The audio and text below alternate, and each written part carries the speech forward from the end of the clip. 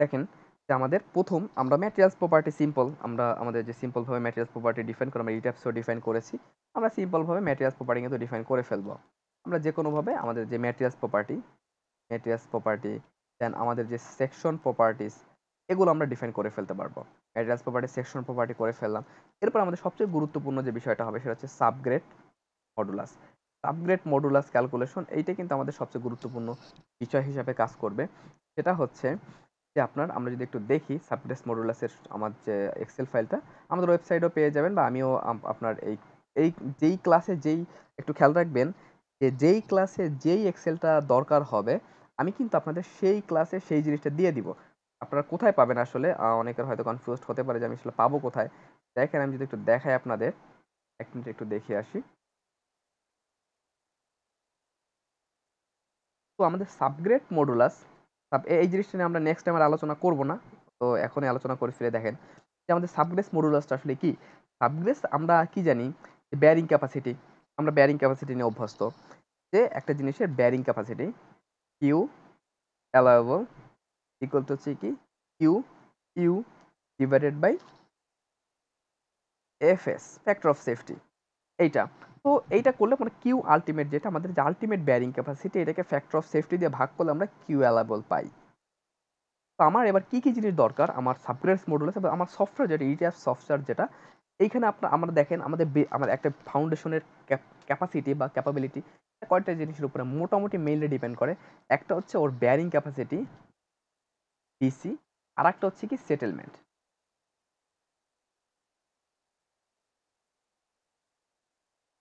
তো এই যে এলই হবে এই যে সেটেলমেন্ট আর হচ্ছে আমাদের বেয়ারিং ক্যাপাসিটি। ওকে, তো এই বেয়ারিং ক্যাপাসিটি বা বেয়ারিং প্রেসার যেটাই বলেন এখানে এই দুইটা জিনিসের উপরে এটা allowable bearing pressure allowable allowable bearing pressure বা বেয়ারিং ক্যাপাসিটি আর সেটেলমেন্ট এই দুটো জিনিসের উপরে মোটামুটি ডিপেন্ড করে। এবার আমরা যে সফটওয়্যার নিয়ে কাজ করতেছি এই সফটওয়্যার কি করতেছে আপনার এই যে সাবগ্রেস মডুল আছে এটা নিয়ে অনেকের অনেক সূত্র আছে, একটা দুইটা সূত্র না, এটা 20-25টা সূত্র আছে। এটা হচ্ছে এমপিরিক্যাল ফর্মুলা বলা হয়। তো যার যেটা সুবিধা আমরা একটা সুইটেবল সূত্র নিয়ে কাজ করব। সেই সূত্রটা হচ্ছে এখানে আমি ফরম্যাট করে রাখছি। আমার তাহলে কয়টা জিনিস দরকার এখানে, আমার দরকার হচ্ছে অ্যালাউয়েবল বেয়ারিং ক্যাপাসিটি যেটা সেইটা, অ্যালাউয়েবল বেয়ারিং ক্যাপাসিটিটা দরকার, দেন ফ্যাক্টর অফ সেফটিটা দরকার, দেন হচ্ছে অ্যালাউবল সেটেলমেন্টটা দরকার, অ্যালাউবল সেটেলমেন্ট। তো এই অ্যালাউবল সেটেলমেন্ট এইখানে আমার যেটা হবে সেটা হচ্ছে যে আমার অ্যালাউবল সেটেলমেন্টের ভ্যালুটা টিএসএফ এ দিতে হবে আপনার। এটা এইভাবে দেওয়া কারণ কি আপনার যেটা সয়েল টেস্টের রিপোর্ট এখানে এইভাবে দেওয়া থাকে টিএসএফ এ মোটামুটি দেওয়া থাকে, না থাকলে আপনি টিএসএফ এ কনভার্ট করে টিএসএফ এ দিবেন। দেন আরেকটা জিনিস দরকার সেটা ফ্যাক্টর অফ সেফটি, এখানে 3 ধরা হয়েছে, অনেক ক্ষেত্রে 2.5 ও ধরা হয়, 2.5। তো আমরা 3 কনসিডার করে নিলাম। এরপরে অ্যালাউবল সেটেলমেন্ট, সাধারণত অ্যালাউবল সেটেলমেন্ট 25 এটা আপনার সয়েল টেস্টের রিপোর্টে বলা থাকবে যে অ্যালাউবল সেটেলমেন্ট কত, আপনার সয়েল টেস্টের রিপোর্টে বলা থাকবে। এরপরে আরেকটা জিনিস আ যেটা আসে সেটা হচ্ছে আমাদের এখানে আ কে এর ভ্যালু সাবগ্রেড মডুলাস। সাবগ্রেড মডুলাসটা আসলে কি? সেটা যদি আমরা একটু দেখি, সাবগ্রেড মডুলাসটা হচ্ছে আমাদের সাবগ্রেড মডুলাস যেটা, সাবগ্রেড মডুলাসটা হচ্ছে এই যে আমাদের দেখেন D5 মানে এই যে এটা allowable bearing capacity, allowable bearing ক্যাপাসিটিকে যদি আমরা ফ্যাক্টর অফ সেফটি, এক কথায় বলতে গেলে হচ্ছে আপনার সাবগ্রেড মডুলাসটা হচ্ছে কে, কে ইকুয়াল টু হচ্ছে আপনার Q U divided by settlement. ওকে, তো এই যে আমাদের Q U divided by settlement ultimate bearing capacity divided by settlement. ওকে, তো আমার এইটা হচ্ছে আমার সাবগ্রেড মডুলাস। আমার সাবগ্রেড মডুলাস যে ultimate bearing capacity divided by SC মানে সেটেলমেন্ট, এটা করলে আমরা সাবগ্রেড মডুলাসটা পেয়ে যাচ্ছি। মানে এটা এমন একটা ফ্যাক্টর যেই ফ্যাক্টরটা আপনার দুইটা জিনিসকেই নিয়ে নিচ্ছে, দুইটা জিনিসের ডাটা নিয়েই কাজ করতেছে। আমরা ফাউন্ডেশন ডিজাইন করার ক্ষেত্রে আমরা দুইটা জিনিসের ডাটা নিয়েই কাজ করতেছে। এই হচ্ছে আমার সাবগ্রেড মডুলাসের সূত্র। যে আমরা যদি টোটাল আলটিমেট ক্যাপাসিটিকে আর একটু মডিফাই করে লিখলে আমরা এখানে যেটা করে কে ইকুয়াল টু কি হয়েছে আপনার Q অ্যালাইবল into factor of safety divided by SC. এইভাবে করে একটু মডিফাই করে জাস্ট মডিফাই করে লেখা হয়েছে, এটা এমন কিছুই না। তো এই হচ্ছে আমার ফাইনাল সূত্র, এইটাই করা হয়েছে এখানে। যে আমরা এই জিনিসটাকে কিসে নিয়ে আসছি, আমার সফটওয়্যার ইনপুট দিতে হলে আমার দরকার হয় এফপিএস এ, আমার দরকার হয় আপনার এলবি পার ফিট কিউবে দরকার হয়, এলবি পার ফিট কিউব। এই জন্য আমরা এটাকে এলবি পার ফিট কিউব করে এখানে নিয়ে আসছি। এই ভ্যালুটা ইউজ করে আমরা আমরা সয়েল সাবগ্রেড মডুলাস আমরা এই জিনিসটা কোনটার ক্ষেত্রে লাগবে সেটাও বলি একবার। এটা আমার লাগবে হচ্ছে আপনার single foundation, single footing, single footing ডিজাইনের ক্ষেত্রে প্রয়োজন হবে। দেন হচ্ছে কম্বাইন্ড, এক কথায় বলতে গেলে আপনার যতগুলো শ্যালো ফুটিং আছে সবগুলোর জন্য এটা দরকার হবে। যখন আমরা ডেপথে চলে যাব তখন স্প্রিং ভ্যালু প্রয়োজন হবে, স্প্রিং পাইলের স্প্রিং ভ্যালুর প্রয়োজন হবে। সেটা আমরা যখন ওইটা নিয়ে কাজ করব তখন আমরা বের করব। আমরা আপাতত এই হচ্ছে আমার সয়েল সাবগ্রেড মডুলাস, খুব গুরুত্বপূর্ণ একটা ফ্যাক্টর। এই সয়েল সাবগ্রেড মডুলাসের উপরে বেস করেই সফটওয়্যারগুলো বলা হয় বা ফাইনাইট এলিমেন্ট মেথডে বা হচ্ছে আমাদের সিএসআই সেফ সফটওয়্যারটা এই মেথডে মোটামুটি কাজ করে।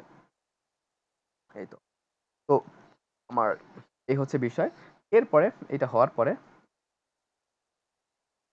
এরপরে আমার যেটা সেটা হচ্ছে যে আমরা এইটা করার পরে আমাকে এই ভ্যালুটা আমরা সফটওয়্যার ইনপুট দিব। তো এই হচ্ছে আমাদের সয়েল সাবগ্রেড মডুলাস, এবং আমরা যখন ওই সয়েল সাবগ্রেড মডুলাস ডিফাইন করব, এটা আমরা এক্সেল বেস একটু আলোচনা করলাম, যখন আমরা ডিফাইন করবো সফটওয়্যার বেস তখন আমরা এই বিষয়টা নিয়ে কাজ করব। তো এই ছিল আমাদের আজকের মোটামুটি, আজকে এইখানে 10টা অলরেডি বেজে গেছে। আর আমরা নিশ্চয়ই নেক্সট লেকচারে আমরা আমাদের সফটওয়্যার বেস কাজ ইনশাল্লাহ শুরু করব। তাহলে দেখা যায় আসলে সময় বেশি লাগবে না, কারণ কি আমরা যখন সফটওয়্যার বেস কাজ করতে যাব আপনার একদিনে আমাদের প্রথমে ডিফাইনিং যে বিষয়গুলো থাকে এইগুলা আসবে, এরপর আমাদের লোড কম্বিনেশন নিয়ে একটু কথাবার্তা আছে, এগুলো সাধারণত আমাদের একদিনে হয়ে যাবে বুঝছেন। আমার এইটা ডিফাইন, প্রথম হচ্ছে আমরা ম্যাটেরিয়ালস প্রপার্টি ডিফাইন করব, দেন সেকশন প্রপার্টি ডিফাইন করব, দেন হচ্ছে আমরা মাস সোর্স ডিফাইন করব। মাস সোর্স ডিফাইন করার পরে আমরা চলে আসবো হচ্ছে আপনার যেটা বলে লোড প্যাটার্ন, দেন লোড কেস, এটা নিয়ে একটা আলোচনা হবে লোড কেস নিয়ে। ফাইনালি লোড কম্বিনেশন, নিয়ে আমরা দেখবো আমাদের ইট্যাপস বা ইট্যাপস না, আমাদের বিএনবিসি অনুযায়ী আমাদের বিএনবিসি অনুযায়ী আমাদের যে লোড কম্বিনেশনের যে বিষয়টা আছে সেটা কি, বা সেটা কি কি বলে আমাদের এই লোড কম্বিনেশনের ক্ষেত্রে সেইটা। এই তো, এবং আমরা এরপরে এইটা যখন হয়ে যাবে তারপরে আমরা আমাদের এটা ডিফাইন করা যখন শেষ হয়ে যাবে, হয়তো একটা লেকচারে হয়ে যাবে, হয়তো বা সর্বোচ্চ 2টা লেকচার লাগতে পারে। মানে আমরা এই জিনিসগুলো আগে থেকে রেডি করে রেখে দেবো, প্রি প্রি মানে আমরা প্রিপেয়ার করে রেখে দেবো আমরা আগে থেকেই। সো তারপরে যেন আমরা যখন কাজ করতে যাব, যদি সিঙ্গেল ফাউন্ডেশন নিয়ে কাজ করি, সিঙ্গেল আপনার সিঙ্গেলে হয়তো লাগবে সিঙ্গেলের জন্য একদিন, কম্বাইন্ডের জন্য একদিন, এর কোনো কোনো প্রত্যেকটা ফাউন্ডেশনের জন্য হয়তো একটা দিন আমরা কাজ করলে আমাদের মোটামুটি সব কভার হয়ে যাবে।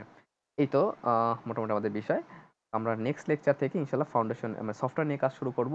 এরপরে আমরা বেশ কিছু বিষয় নিয়ে আমি আবারও বলতেছি, বেশ কিছু বিষয় নিয়ে আলোচনা করব আপনাদের রিকোয়ারমেন্ট অনুযায়ী, যে আমাদের যদি কোনো এক্সট্রা কোনো বিষয় থাকে যে এই যে বিষয় নিয়ে আমাদের আলোচনা করা উচিত, আমরা সেই বিষয়গুলো আলোচনা করব। এরপর আমাদের যে কিছু যেমন পাইল ফাউন্ডেশনের ক্ষেত্রে কিন্তু একটা চার্ট আছে, আপনাকে এটা খেয়াল আসলে হয় কি যে আপনার যখন ডিজাইন করি পাইলের জন্য কিন্তু দেখবেন আপনি কোনো বই ঘেটে পাইল ডিজাইন নামের কোনো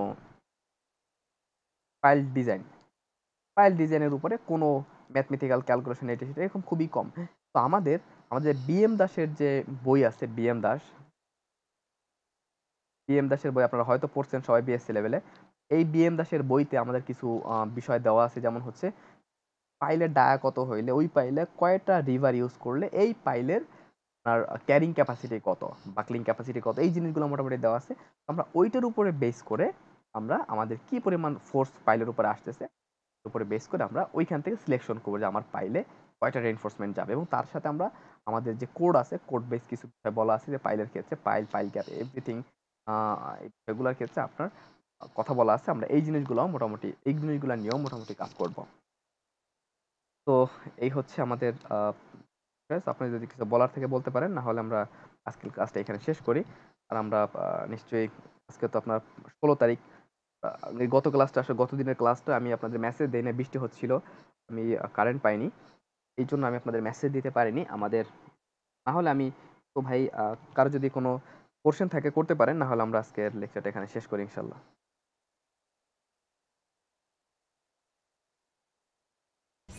ভাই ওই আমাদের ওই সিএসআই সফটওয়্যারটা আপনার ওয়েবসাইটে একটু আপলোড করলে একটু ভালো হয়, আমরা ওখান থেকে ডাউনলোড করে নিতে পারতাম।